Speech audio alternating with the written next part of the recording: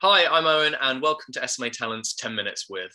Today I'll be chatting with Ian Arber, music composer of film, TV, documentaries and video games, whose soundtrack with Dave Rowntree for the new Netflix show, The One, that came out on March 12th, has just reached #1 on Netflix UK and #3 in the world. We caught up with Ian a little bit earlier to talk about life as a composer and scoring one of Netflix's favourite shows. Being a classically trained cello player and pianist, how did your journey with music begin? So my journey began when I was 5 years old. That's when I started playing the cello. Wow. So I can't really remember music not being a part of my life. Obviously, I can't remember that far back anyway, but I can certainly remember playing the cello when I was 5 or 6. And basically I started playing in orchestras probably around 6 or 7. And I played in orchestras, all the way through my childhood, through my teens, all the way to university. So I kind of went from classically trained cello player to piano player when I was 10 or 11, when I kind of discovered that you could play cooler music on the piano. And then I started to play and produce rock bands when I was like 12, 13, 14, quite young, and kind of introduced to rock music and guitars. So yeah, the journey has gone through all sorts of different genres, from classical to rock to jazz, and now I'm a film composer. I think I remember reading somewhere that I think it was Hans Zimmer as well, who's almost not necessarily like started off in a rock band, but I heard also he was kind of getting into like rock and stuff as well as sort of. He did, and it's very frequently happens. Danny Elfman, Trent Reznor, Atticus Ross, Nine Inch Nails, Hans Zimmer. Yeah. It's quite common. I was not in a decent rock band. I just played, I played rock music and I recorded rock music when I was a teenager. Yeah. But I think what you learn, especially these days, maybe not back in John Williams' day, but these days what you learn from the production side and the recording side of the composing, of writing music, is essential. You have to be, you're not just a composer really, you're a producer and a composer. So I think that's why someone like Atticus Ross and Trent Reznor, coming from their highly produced rock and electronic music, they had a unique production sound, producing sound and recording sound, not just a unique writing sound. Same with Hans Zimmer, it's not just in the notes, it's a lot of it's in the production and the sounds of his synthesizers. And yeah. So you worked with Dave Rowntree composing scores for the TV show like The Capture and the motion picture Bros After the Screaming Stops. How did you guys come about these collaborations together? So Dave's partner, Michelle DeVries, is a music supervisor, and I've worked on quite a few projects with her, and she kind of gave me my first break in documentaries, which was I Am Bolt, which is the Usain Bolt documentary. Mm-hmm. And Dave had dabbled in film and TV as well. He'd done a bit of work for the production company I was working with, and they were producing another documentary about Mo Farah. Right, yeah. So I heard about the project and Michelle had mentioned it, and I think, I can't remember exactly what she said, but there wasn't a composer on board yet, but she was thinking about getting Dave involved, and she was asking me if I could get involved. And I was working on I Am Bolt at the time. And I'm not sure exactly what happened, but at some point there was a trailer for it and Dave wrote some music for it. And then Universal came back and said, "This is great, we love the percussion and kind of electronic thing you've got going on there, but can we maybe throw some orchestral stuff in there?" So Michelle was like, "Oh, that's Ian's thing, so maybe we can get Ian to do some music on the trailer with Dave and we can score the trailer for the Mo Farah film." Great.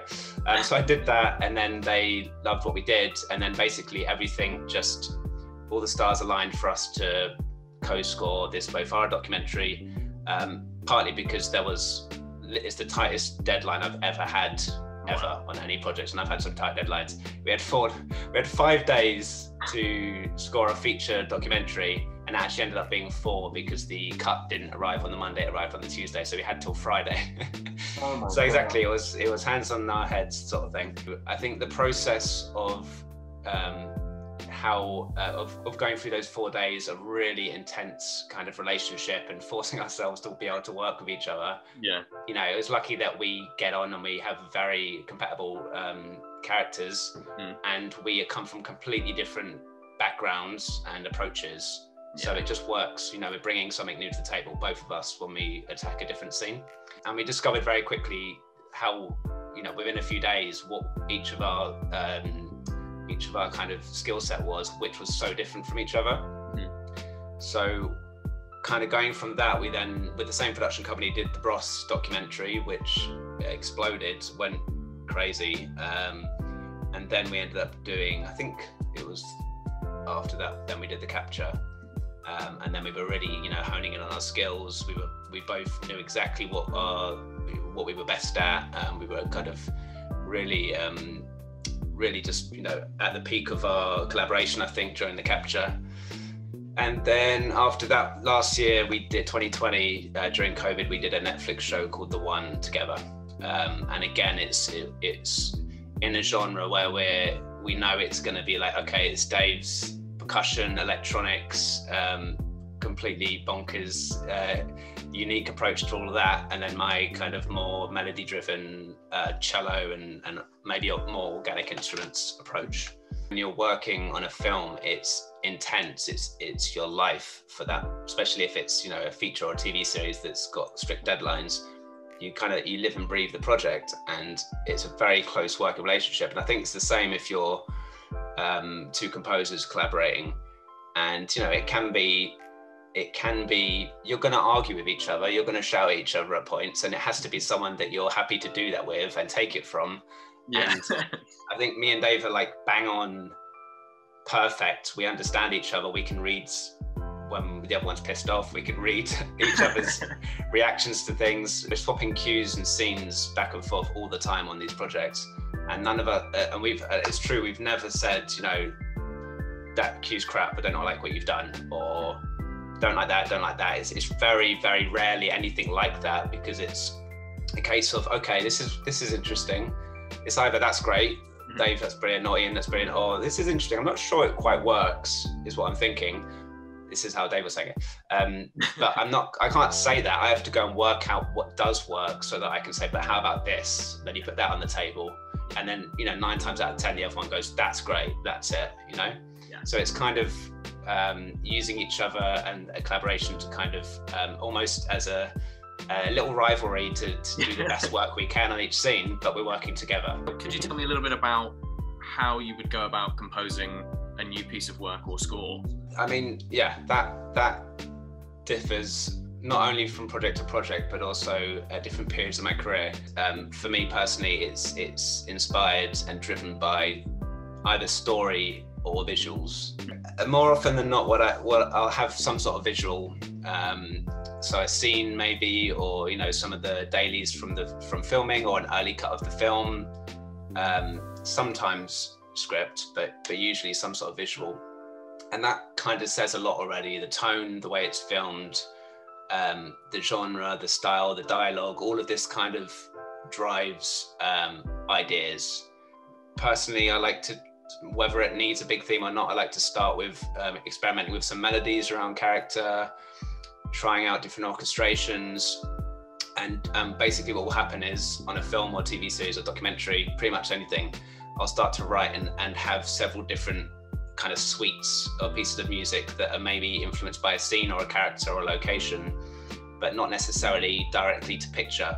So the director or the producers can feed back to me and say, I love this, or I love that, or we dropped this on that scene and it worked really well. And I'll continue writing as the edit evolves, the music evolves, they both influence each other. The editor's dropping in pieces of music and using it as temp, which is like temporary music in place while they edit. So it's kind of win-win in that you get to experiment and understand what the director's tastes are, and also understand the language and how you'll be working together.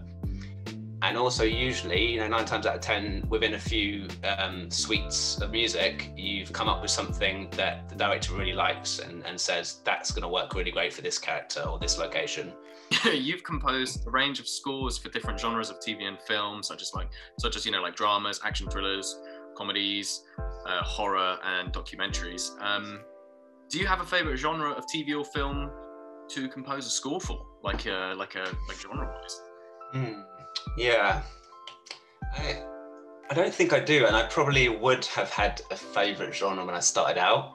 I've always said that I'd love to do a period drama, and I've never done one. So my favorite genre is something I haven't done, because I'd love to be able to write really kind of melodic and beautiful score using an orchestra, because generally everything I've done does have that motif, theme, melody element, which I'm really proud of and I love doing, like the capture. We have melodies and motifs for the different characters that are used in many different ways, not necessarily traditionally, and pretty much the same for everything else I've done.